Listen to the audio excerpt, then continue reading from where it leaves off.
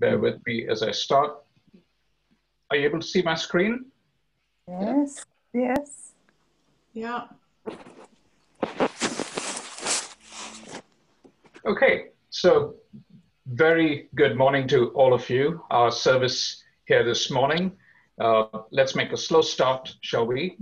This is not how we normally meet, but for now, this is perhaps the new normal of the way we meet as a church family, and for our morning services as well as evening services here on Zoom and here at Rock Baptist Church. My name is Bobby Abraham. I'm one of the many members of this church, very much rooted and grounded in God's word here at Rock. The Bible we have with us is really meant to speak to God's truth and for us to recognize it. We do have people from around the world that have joined us through many of our Sunday services here on Zoom. I think as far as from Iran, from France, from Australia even, China, and even India. If you're a guest here this morning, I want to just say a very warm welcome to each and every one of you. We're going to have a time of singing this morning. We're going to read God's word. We're also going to hear a short message from Matt Peckham, one of our leaders here at Rock Baptist Church. We've been studying the 10 Commandments over the last several weeks, and this is the bit that we're going to do for later. But for now, we're going to very much look to God's word. What we always do as a church family is to come together and praise and honor our God. We have so much to be thankful for.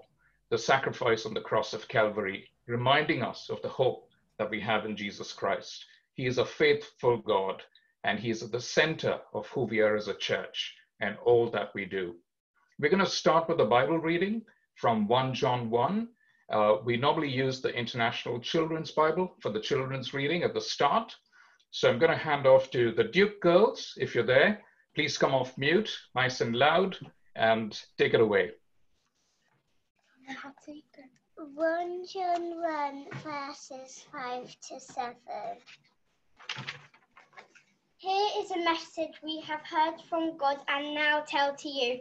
God is light, and in him there is no darkness. So if we say that we have fellowship with God, but we continue living in darkness, then we are liars. We do not follow the truth. God is the light. We should live in the light too. If we live in the light, we share fellowship with each other. And when we live in the light, the blood of the death of Jesus, God's Son, is making us clean from every sin.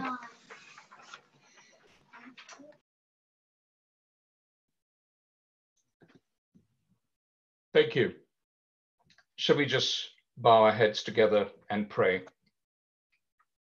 Father, we want to thank you for this morning for being a faithful God. In you, Father, there is light and there is no darkness at all. And we just want to praise and worship and honor your name this morning. We pray particularly for each and every one of us as a church family, and just during these dark times that the world sees it, we're grateful that in you we can have our hope. And you're a faithful God. You're an unchanging God, yesterday, today, and forever. Bless our time this morning. In Jesus' name we pray. Amen. We're going to start with a nice song. The children can join along. So you can go away and mute and sing out loud.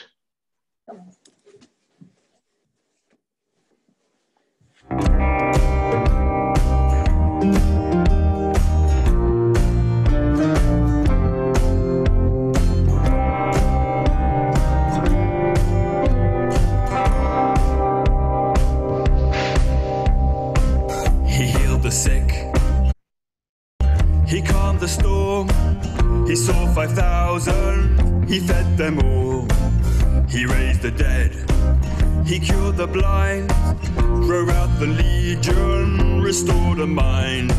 He is the hero that we need, a man with power. He's the Son of God, you know his name. He brought good news, he taught the crowds, lifted the humble, rebuked the proud. He told the truth, He never lied, was always righteous before all eyes. He is the hero that we need, a man of justice. He's the Son of God, and you know his name. Jesus, you're the hero, you're the only one who saves. Jesus, you're the hero, there is power in your name.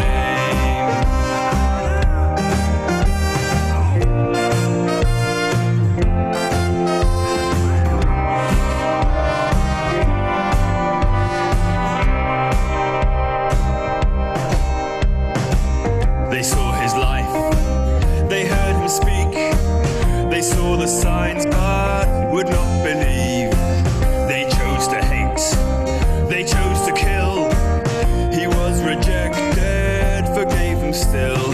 He is the hero that we need, a man of sorrows. He's the Son of God, you know his name.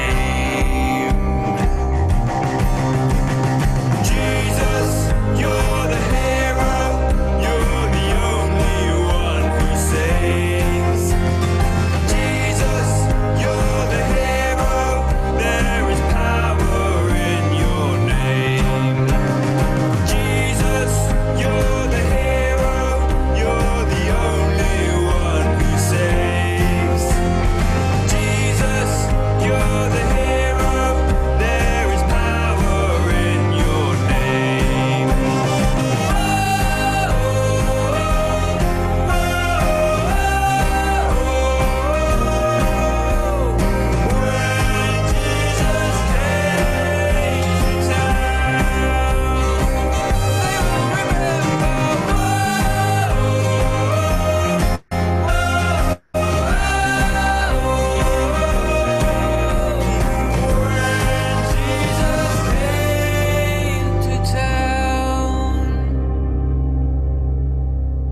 He is the hero that we need, a man of sorrows. He's the Son of God, and you know his name.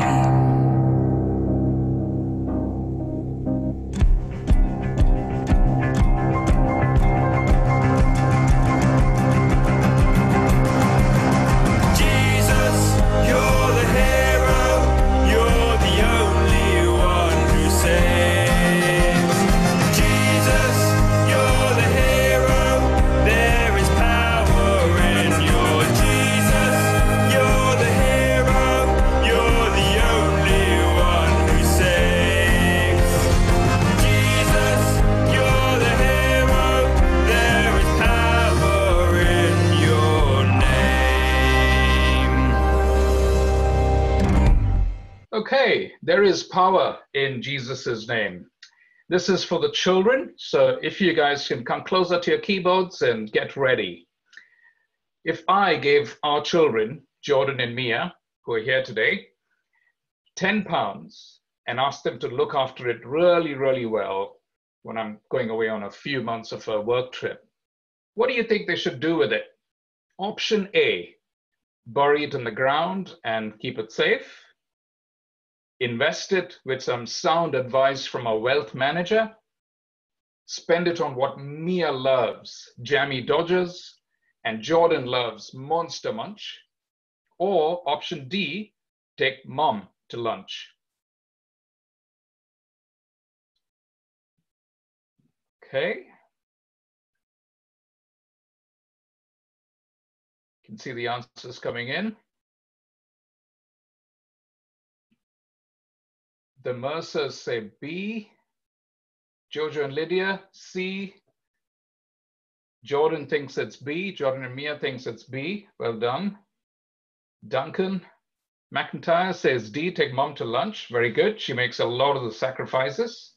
And the Hortons say B. The Rowells say C. Okay. I'm going to try and understand this a little bit better, but definitely those who chose B was the right answer. invested with sound advice from a wealth manager. Let's hear out why. So, okay, girls and boys, there is a quiz at the end of this, so listen carefully. And you adults as well, the clever ones, you've got to listen as well. So this is now going to be your chance to have a go at the end. But for now, this is a very, very familiar story that we all know and have heard many, many, many times, the good worker. So the parable of the talents. Jesus told a story about a boss who gave his workers some money to use for him while he was going to be away. Take this money to make more money for me, he said. One man got 1 coin, another man got 2 gold coins, and the best worker got 5 gold coins. Use these well until I get back, said the boss. The best worker with 5 coins, what did he do? He bought and sold things with the money and made 5 more coins for his boss. The man with 2 coins also used them very well. But the lazy man, what did he do? With 1 gold coin, he dug a hole and buried it in the garden where it was of no use to anyone. I will leave it here until my boss comes back, he thought. Finally, guess what? Their boss came back to see what they'd done with this money. The man with 5 coins had made 5 more. The man with 2 coins had made 2 more. Well done, said the boss. You are good workers. Now you can be the boss of others. Well done, good and faithful servant, is what he said. You've been faithful in a few things, and I'll put you in charge of many more things. Enter into the joy of your master. The lazy man said, I hit the gold because it isn't fair if you give me the hard work that I put in. Even in the bank, my money would grow, said the boss. Go away, you're a lazy man. You should have deposited my money with the bankers, and on my return, I would have received my money back with interest. Therefore, take the talent from him and give it to the one who has 10. For the one who has will be given more, and he will have more than enough. It is important to do your best with what God has given to us. Can we use our talents for God and for Jesus one day?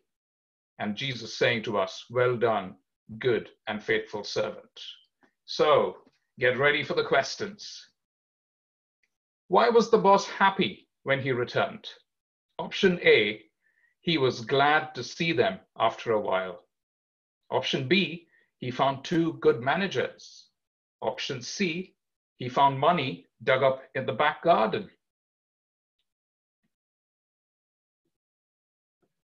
The Mercers say B, he found 2 good managers.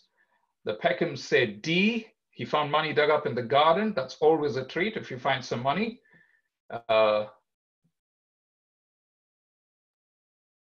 Jojo and Lydia say C, very good, finding money in the garden. The Abraham's kids say B, the McIntyres say D, the Hottons say B. Okay, that's plenty of answers. All right, what is the right answer? Why was the boss happy when he returned?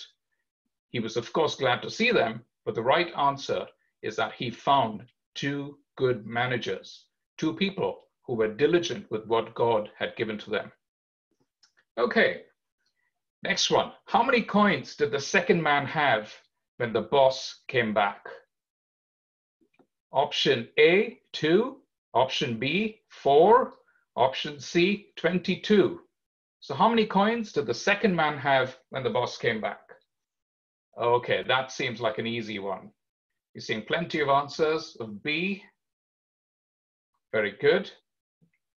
Okay, so now for all of you clever ones, this is a really good question. Let's try this out.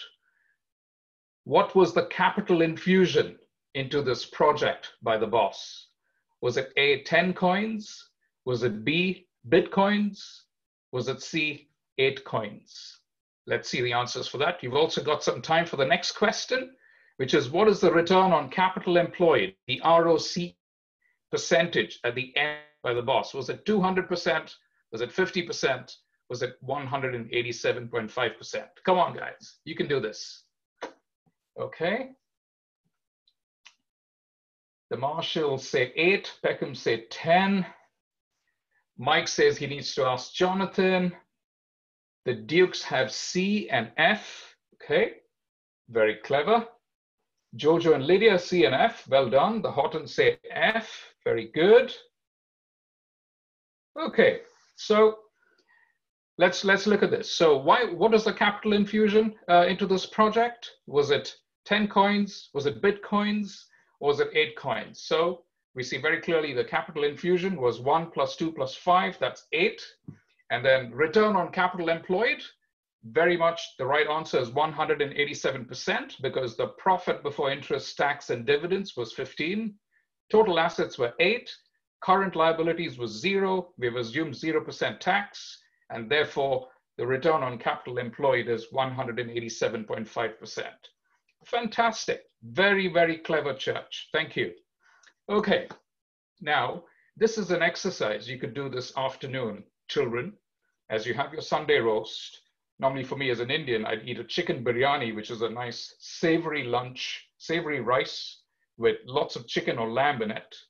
But here it's a Sunday roast. So as you have that this afternoon, perhaps something to discuss around the table. What are the 3 talents that God has given you that you can put to use to make the boss happy? Perhaps it's a discussion you can think about. What are the talents? Has God given you 5, 10, 20 innumerable talents? What are they? Do you recognize them? Can you have a chat about it as a family? And God's word says, from everyone who's been given much, much will be demanded. And from the one who has been entrusted with much, much more will be asked. That's in Luke, both passages. Whoever can be trusted with very little can also be trusted with much more. And whoever is dishonest with very little will also be dishonest with much. So a lot to think about this morning, that we can be faithful to God in all the talents, in all the things that he has entrusted us in our hands. Okay, so we're going to cut over into the next section. This is Paul and Catherine Hunt. We're going to get to know them a little bit better. Paul and Catherine, if you are there on screen, yes, I can see you. Very good. Through the lockdown period, we've welcomed many new folks to Rock, and joining us today are Paul and Catherine Hunt. So Paul and Catherine, many thanks for joining us over the last few months in our Zoom services. Can you tell us a little bit more about you, Catherine and Paul? Yes, we've been together for 10 years, and we got married just over 2 years ago. Mm-hmm. And this is Bethany, who is 6 months old this week. Yeah. Fantastic. Hello, Bethany. Lovely to see you all. Lovely to see you, thank you. So tell us a little bit more about you, Paul and Catherine. So Catherine is a vet who is currently working, when she's not on maternity leave, she's working at the Sanger Institute on finishing a PhD that we started in Malawi. Catherine was collecting samples from households investigating salmonella and things like that. Yeah. It's best I describe it because I don't really understand it, all the details. So we both went there, and while we were there, we found a evangelical church and some excellent missionaries and some lovely local people who'd set up a church, and it really brought us to the idea of looking for a church with strong community, home groups and teaching, a gospel-based church. So we were able to find Rock Baptist when we came back, and it's exactly the type of community that we were looking for, especially with Bethany now. Oh, for myself, I work for the council. I'm a town planner, and I play a lot of rugby. That's most of my time that's not wrapped up with Bethany. Yeah, so it's really been nice to join you guys since about June time. So thanks for having us. Fantastic. A very warm welcome to all three of you, Paul, Catherine, and Bethany. Tell us, how have you found our morning Zoom services? Really accessible, actually, and really we were on Zoom actually before, when we didn't ever thought we'd be doing that. But especially the children's stuff and the stories and the descriptions, we've really enjoyed, and the breakout groups at the end, it's been really nice to interact with people, even though a lot of you we haven't met in person or are just starting to meet in person. So yeah, we found them really useful and really helpful for worship as well. It's good. Lovely. Thank you very much for joining us this morning. And as you mentioned, yes, this is a nice time to talk about the reminder. At the end of the service, we do have breakout rooms, and hopefully if you've been allocated in one of the Zoom breakout rooms, we'd love to see you guys and know a little bit more about you. So thank you, and a warm welcome to you to Rock Baptist Church. This is also a time when my iCloud photos reminded me of this picture taken exactly a year ago. This was the same weekend last year, this time, that we were away as a church family at Sizewell. And I could see very much those rocks on the left side, those pebbles that we took a lovely picture of. Was so refreshing to just be there. I think it was a great weekend together as a church family. But also, if you zoom in very close to the center of that picture, there's the Peckhams. It was also their first weekend with us as a church family. And today also happens to be Matt Peckham's birthday. He's going to be preaching to us later on, but we just wanted to embarrass you a little bit, Matt, and wish you a fantastic, blessed, happy birthday. And we look forward to hearing God's word a little later on. But that is a good timing for me to hand off to you, Matt, to lead on our notices. Great, thank you, Bobby. Thank you for that. Thank you for embarrassing me there. Yeah, very appreciated. Welcome to you all. I can add my welcome. It's good to see you all in little boxes. Paul and Catherine, thank you so much for that just now. It was wonderful to hear from you. As Bobby said at the beginning of the service, this is not how we normally meet, but we're getting ever closer to getting back to be together. And you probably would have heard that church meetings are not normal. It's not getting back to normal. But we are so excited that we can, at last, God willing, in the next couple of weeks, get back to a physical meeting, a physical service. They're not quite the same. There's no singing, there's no handshaking, there's no food and coffee and all that sort of thing afterwards. But the Bible's very clear that as God's people, we are to meet up together. And we meet up not socially, but for worship. That's why churches are allowed to meet. It's not just social gathering. We can meet back together. And so the folks at Mill Road Baptist Church have been so generous to us, and that they've allowed us to hire their building, which they're not using in the mornings at the moment. Now, if we want to know more about this, there's going to be a church meeting on Wednesday. So that at 8 to 8:30, we would normally have the members meeting. We still will. We'll do member type things, bits of finance, that sort of thing. But 8:30, this will be on Zoom, this room that you're in now. Do join, all of you, whether you're members or not, because we'll be talking about resuming services face-to-face again. And so there's a lot of detail, as you can imagine, to go through and to talk about that. But we're really excited to do that, and we're going to be trialing that next week on October the 4th, whereby we'll have a Zoom service, but it will be from Mill Road, and we'll work out some technical bits and bobs and try to make that work for us. And then the following Sunday, God willing, we will be able to meet together for the first time in a long time. So really good news. So please join us on Wednesday, either at 8 or 8:30, and we'll find out a lot more about that. Perhaps one more notice just to add is that we'll be meeting back again at 4 o'clock, and we're finishing our series in 2 Peter. So do join us again here this afternoon. It'd be really great to see you. Thank you. Bobby. Thank you, Matt. Yes, that's a great reminder for the Band of Brothers that we're going to be looking at this afternoon. But this is perhaps the right time in the service where the children can go off to do their Sunday school bits. And for the adults who are going to stay on, We're going to be looking at reading God's word together, and I'm going to hand off to John, and John's going to read from Matthew chapter 5. And John, I'd also request you to pray after this for Matt, for his birthday, for him leading us through the message later on, also for the Hunts as they experience the joy of fellowship with us as a church family. So over to you, John. Thank you. We're going to read from Matthew chapter 5 and verse 27. And this is the subject of Matt's sermon today. It's in our series on the commandments, and it is on committing adultery. You shall not commit adultery. So this is the reading. You've heard that it was said, you shall not commit adultery. But I tell you that anyone who looks at a woman lustfully has already committed adultery with her in his heart. If your right eye causes you to stumble, gouge it out and throw it away. It is better for you to lose one part of your body than for your whole body to be thrown into hell. And if your right hand causes you to stumble, cut it off and throw it away.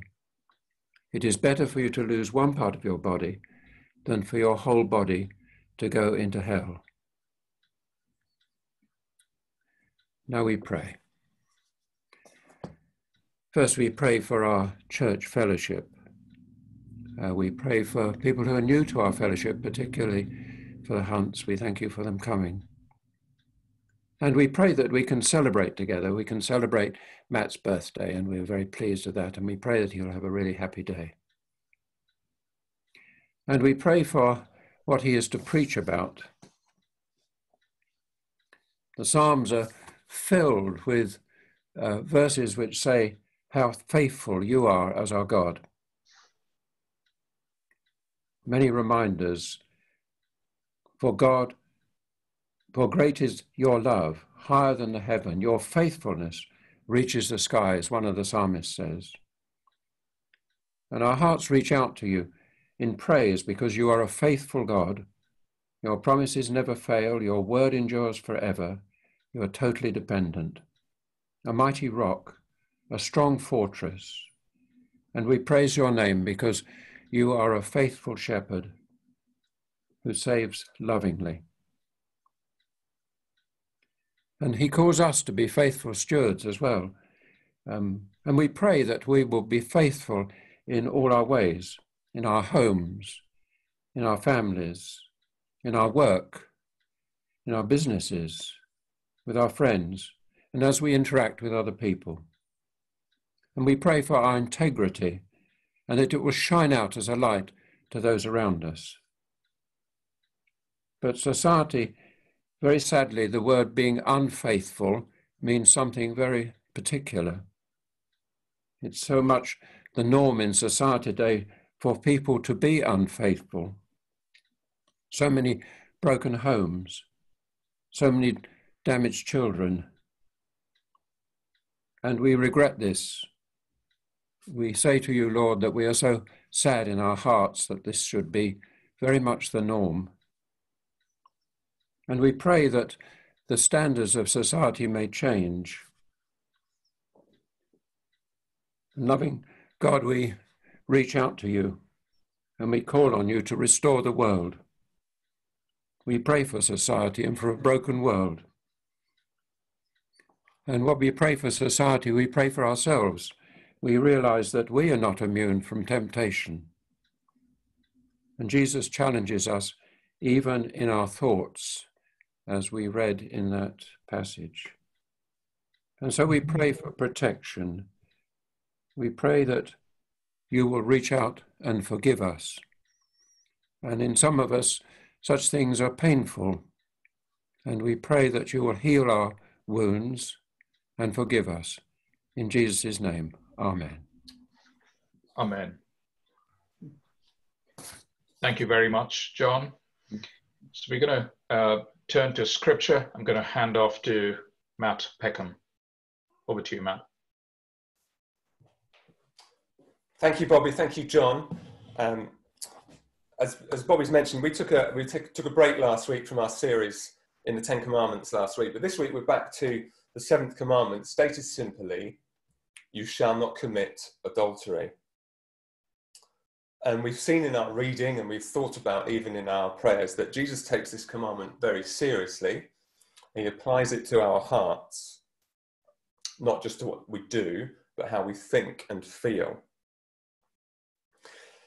But we also mustn't elevate it above any other sin in our lives, of lying and hatred and the other things that Jesus talks about. But as we begin, it is worth noting, isn't it, and being honest up front, that these are sensitive issues. And as John has already prayed, they've touched all of us in different ways, and our society. And I imagine there isn't many of us here who haven't known hurt up close in some way. Now, I can't pretend to know all of our circumstances, but I do know that we're all in this together. Me, with you, coming to the Lord Jesus to be taught by him. So let's pray, and we'll look at this passage together. Father God, we thank you, as John has already prayed, that you teach us and you care for us and forgive us. And we pray that we would think well together and listen to you together, to be both humbled and encouraged by the Lord Jesus. In his name we pray. Amen. Well, if we look at the slide on your screen, you may be able to see an image there. I don't know if that's possible. There it is. You might have seen something similar to this. It's a kind of greeting card, meme thing that's gone around, probably apocryphal that this actually happened. And here is a couple, an older couple, and the line at the top says, how have you managed to stay together for so long?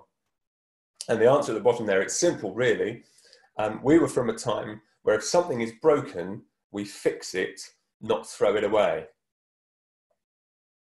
Now, I suppose we might think that represents something positive. It does in a way, doesn't it? We would love to see couples faithful and married long into their lives. And it does represent something of faithfulness and lasting marriage. But we have to be honest, it's also a little bit quaint, isn't it? Because there are some marriages that don't fix. It takes both sides for reconciliation, and there's hurt and there's fallout all throughout our society in this area. I think at the moment of a situation I know where a man has left his wife just before lockdown to spend lockdown with another woman, leaving a hurting wife and confused children. It reminds us of the ugliness of unfaithfulness in God's world when we come across things like that. And not only is our society confused about these issues, but it pulls in the other direction, doesn't it? So we buy the newspaper for the supplement on the royal wedding, and then we turn to the gossip pages to see who's left who. In fact, early on in lockdown, there was, I think, much more conversation about how TV producers can bring intimacy back onto screens again and film it than there was conversation about couples being able to get married. And in a way, we are bearing the fruit of the 1960s free love movement, that sort of culture. And our society has lowered the value of sex. The premium is so low, it's perhaps best summed up with the word consent. It doesn't matter what you do as long as it has consent. But the wide-ranging license to do whatever, well, it doesn't seem to bring joy, and it doesn't seem to bring a stable society or mental well-being. And Jesus wants us to see this morning that kingdom people are to live in radical faithfulness. And as he puts it at the end of his Sermon on the Mount, we are to be perfect as our Heavenly Father is perfect. And Jesus wants to protect us from that harm that we've seen all around us. So we're going to think about this passage under two headings. Firstly, we need to acknowledge it's a battle of the heart. Jesus here is speaking on the Sermon on the Mount in Matthew's Gospel, and he's talking about kingdom values. So he's talking about people in the kingdom. So we acknowledge, don't we, it's not an out there problem, out in the big bad world that we stand in judgment over. It's not. And here Jesus affirms the law, and he has said earlier that he has not come to abolish the law, but to fulfill the law.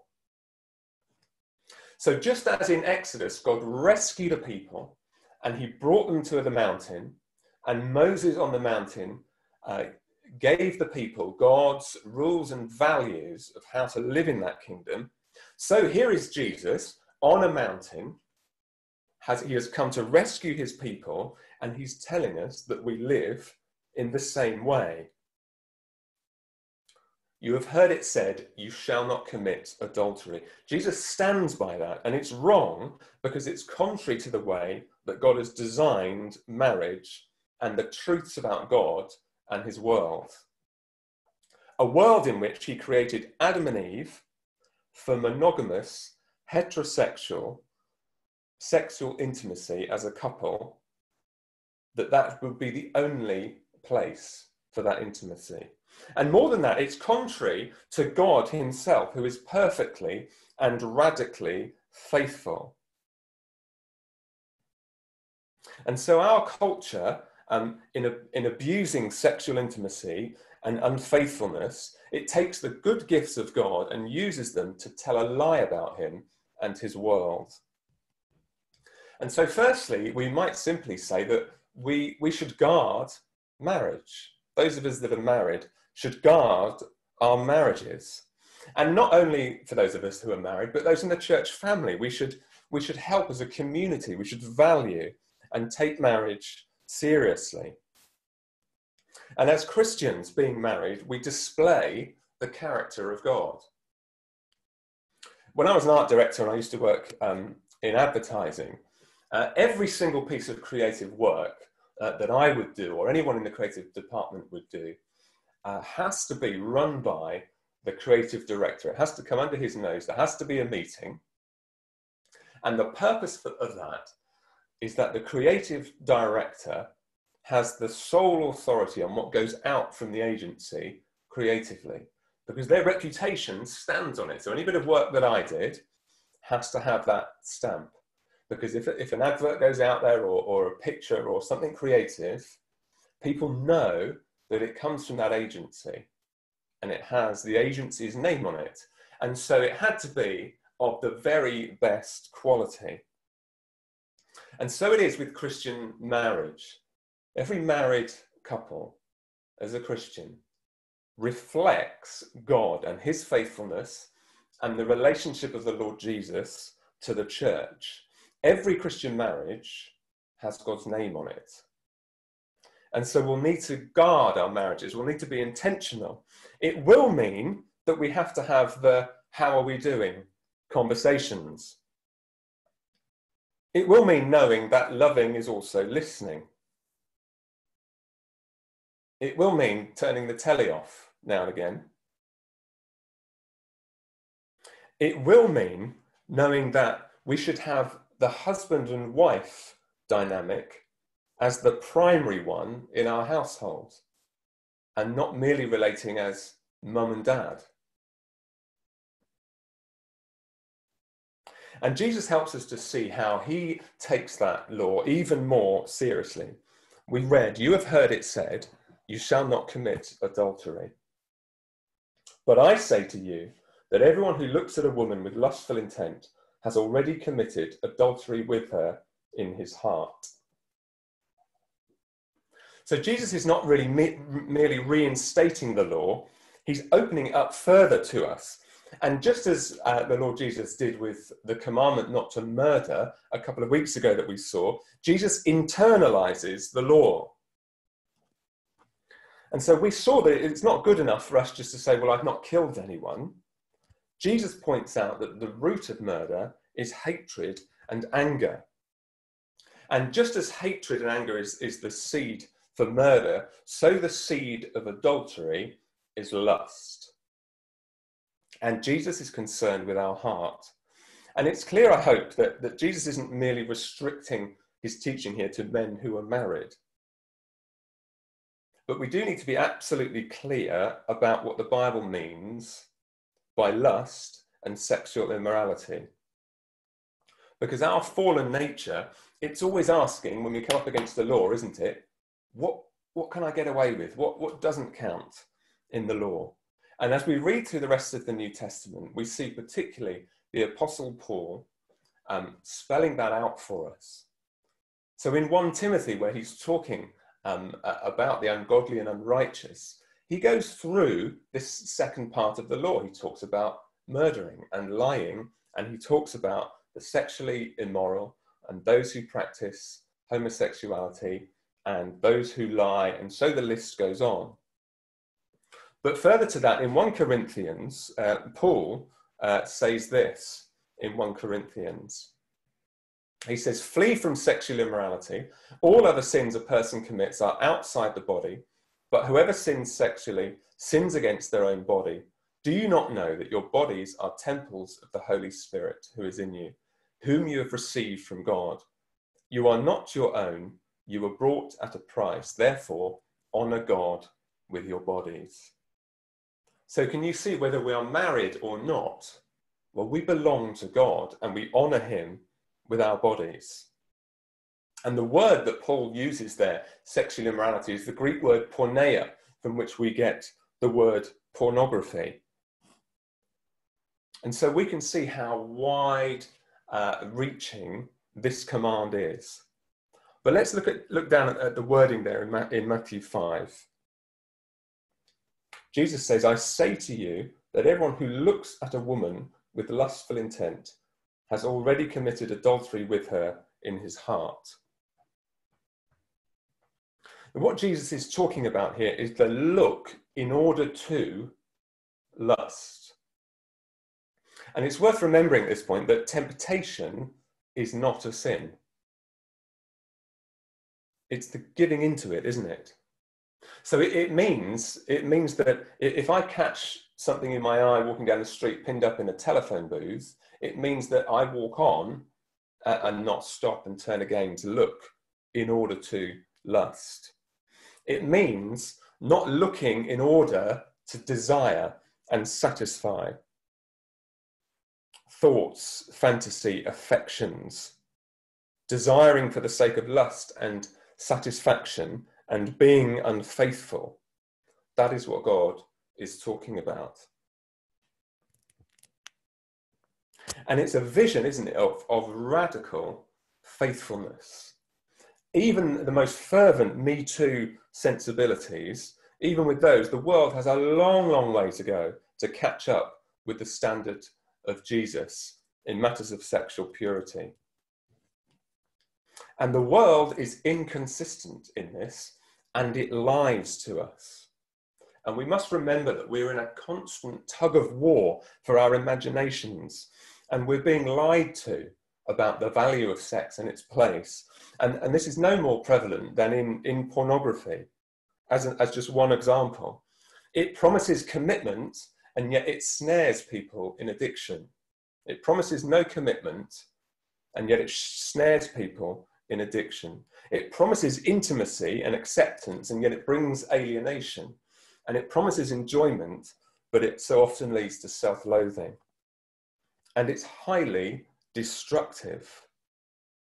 So preteens or teenagers exposed to pornography, they may suffer marital issues years on. And the male gaze that objectifies women infiltrates our society, whether it be children's clothing range on the high street or a dance routine on Britain's Got Talent. It finds its way in. But not all temptations in this area are obvious. One other thing that we are constantly fed, drip-fed by TV is adultery bringing happiness.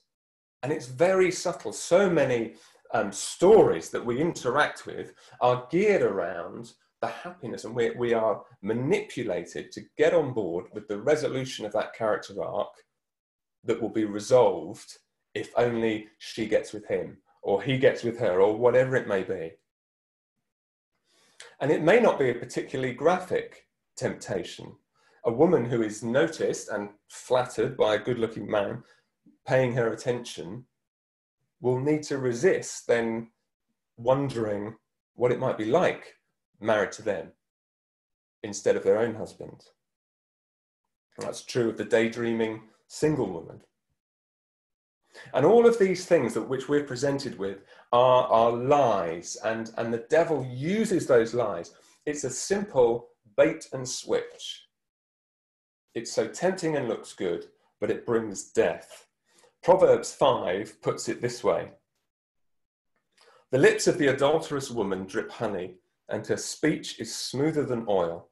But in the end, she is bitter as gall, sharp as a double-edged sword. Her feet go down to death. Her steps lead straight to the grave. She gives no thought to the way of life. For her paths wander aimlessly, but she does not know it. And so here is some father-son advice to a young preteen son, probably in the context, painting a picture that adultery and immorality looks good. It drips with honey, but it leads to death. And Jesus says that we should take this battle of the heart seriously. On your screen, you might be able to see a picture of a guy called Aaron Ralston. Some of you may know this story, that in April 2003, Aaron Ralston was in the Canyonlands National Park when a boulder fell on him, trapping both of his arms. And he freed his left arm. And here he is talking to an interviewer about what he had to do. You might know this story. He decided to cut off his own arm to free it from the boulder. And he said he tried every method he could think of, including chipping away at the rock with the knife, before concluding that the only option was actually severing my arm below the elbow. So this is what he says. Essentially, I got my surgical table ready and applied the knife to my arm. And I started sawing back and forth. I didn't even break the skin. I couldn't even cut the hair off my arm. The knife was so dull. Later, he said, he got so far as to puncture the skin and then found that I couldn't cut the bone, essentially knowing that you can't cut the bone without a bone saw. By Thursday, I'd figure out an option around that. I was able to first snap the radius and then within another few minutes snap the ulna at the wrist. And from there, I had the knife out and applied the tourniquet and went to task. It was a process that took about an hour. That's gory stuff. I'm really squeamish, so I can't read any more than that. And it does go on. But this is exactly the imagery that Jesus is using to take our sin seriously. So Jesus goes on in verse 29. If your right eye causes you to sin, tear it out and throw it away. For it is better that you lose one of your members than your whole body be thrown into hell. And if your right hand causes you to sin, cut it off and throw it away. For it is better that you lose one of your members than your whole body go into hell. So just as with Aaron Ralston, keeping the arm might lead to death. If that's going to lead to death, it is better that you cut it out, that you strip sin away. And Jesus knows that we're in a battle for the heart. And he wants us not to love the sin that we have. And so what he's saying is we've got to take it that seriously. So we do have to ask ourselves, don't we? Do we take lust of the heart this seriously? Or do we entertain it? Do we dabble with it? Do we skirt around the edges? Do we daydream of a different husband? Do we secretly covet another person's relationship? Do we accidentally on purpose click on that link? Jesus says we're to give no rope and no leeway, no thin end of the wedge to anything that will give rise to infidelity, to unfaithfulness. And the root really is our disordered desire, a disordered desire that's rooted in a dissatisfaction with God, dissatisfied with what he's given us. And do you remember that we saw a couple of weeks ago, as we've been going through the Ten Commandments, that those first four, looking at our vertical relationship, if you like, with God, is very much connected to that horizontal relationship with each other. So as we love God more, we're able to love one another better. And so we are to reorder our desires to love the Lord our God. And what Jesus teaches here with those gory pictures is a picture of a repentant heart. It's not a handbook for kingdom entry. These commandments are not given to get us into heaven, but to get heaven into us. It's a kingdom way of living. We've been saved for a radical faithfulness, which he, the Lord Jesus, comes along to help us in. You remember, he teaches us to pray. Father, lead me not into temptation, but deliver me from evil. And so radical faithfulness, it might mean choosing not to watch certain things that other people are fine with. Radical faithfulness might be the husband who is committed to desiring his wife as the sole place for all sexual thought, activity and companionship. Radical faithfulness might not be giving any rope to desiring anyone else, resisting a temptation to put a husband or wife down when they're not there, even despite their shortcomings. It might be the faithfulness to forgive and to commit in the face of unfaithfulness, to love as God would have us love, and to forgive as we've been forgiven, because love is a choice. But we can probably see, can't we, at this stage, that what we need is a change of heart. If the only reason that I don't watch porn is because I have a blocker on my internet, if my obedience is merely circumstantial, well, there's still more work that God needs to do on my heart. And so secondly, and a bit more briefly, we'll look at the victory of the King, because that's what we need to look at. The victory of the King, the Lord Jesus, because the heart abhors a vacuum. We can't just cut away bad desire and leave it at that. It needs to be filled with good desire. We need to love radical faithfulness. And we know that faithfulness is good. When we see a couple that have been married for so long, even perhaps when we hear wonderful stories of a faithful dog, for example, you know that faithfulness is beautiful, it's courageous, it's noble, it's strong, it's a godlike way to live. And if we want to see radical faithfulness, we must look at our God. In the book of Hosea, one of the prophets, God uses the picture of adultery, a woman and a man, to explain to the prophet Hosea and to use that in his life to preach God's faithfulness. And so Hosea is married to a promiscuous woman. But God says this in Hosea 3, verse 1. The Lord said to me, go show your love to your wife again, though she is loved by another man and is an adulteress. Love her as the Lord loves the Israelites, though they turn to other gods. And the big point here is that God's radical faithfulness is to the undeserving, to the unfaithful. And perhaps that can be an encouragement to any of us who've been at the receiving end of unfaithfulness in any way. We are to be faithful regardless, and when that hurts and is hard, well, we cry out to the Lord. He specializes in being faithful to the unfaithful. And ultimately, we look to the Lord Jesus for that victory of the King, that we share being united with him. It's really struck me reading this and trying to imagine the scene as Jesus is there, he's on the mountain, and there are thousands of people gathered there.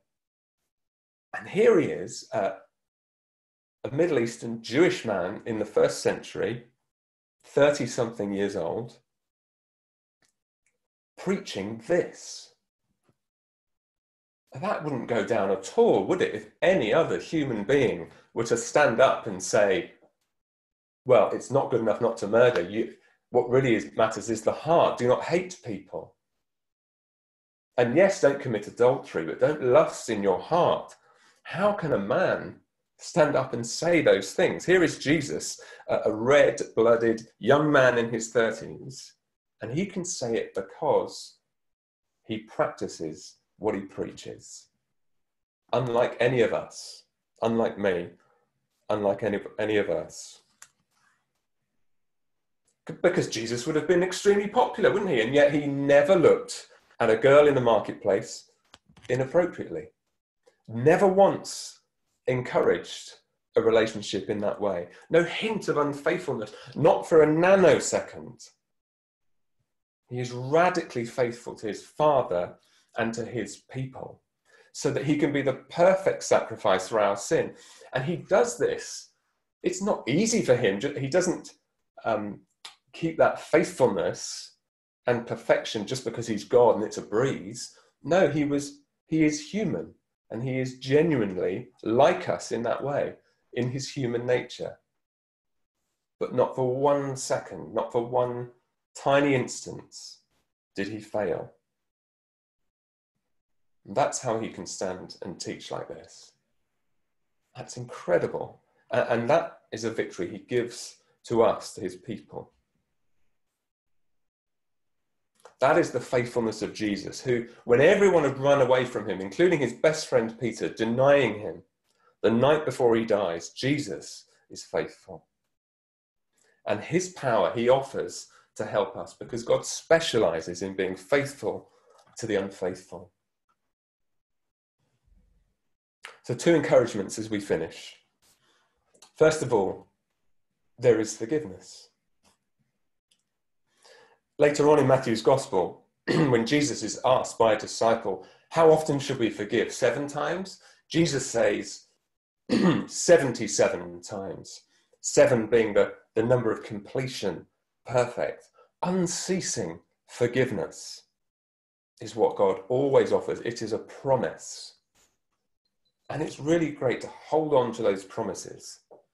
1 John 1 verse 9 says this: if we confess our sins, he is faithful and just and will forgive us our sins and purify us from all unrighteousness. And secondly, there is forgiveness, but there is a future.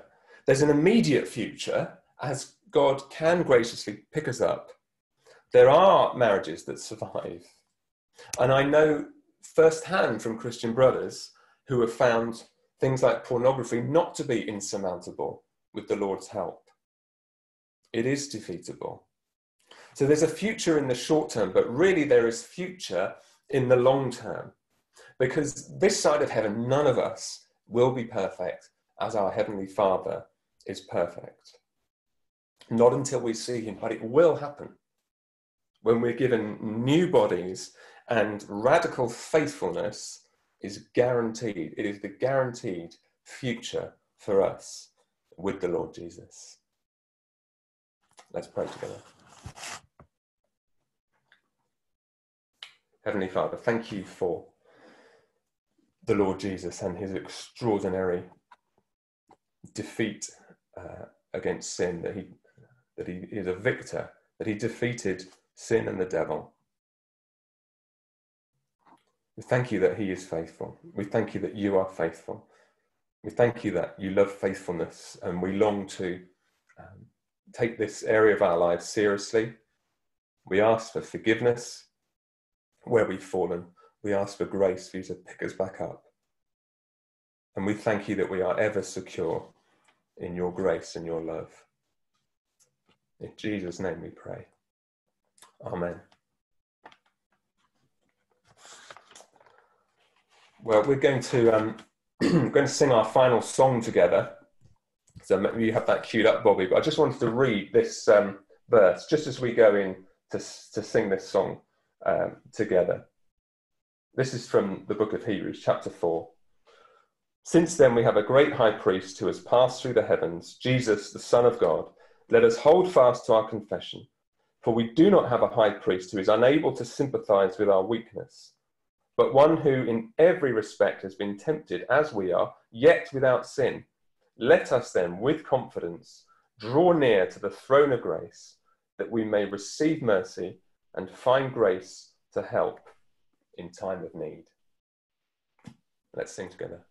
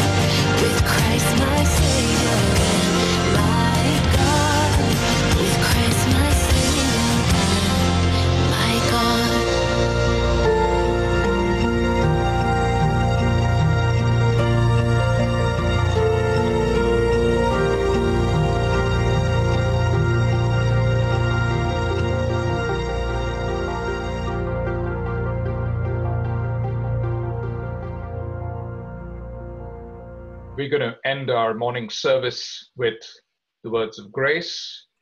You can come off mute and let us say this together. You can come off mute and let's try together at the count of 1, 2, 3.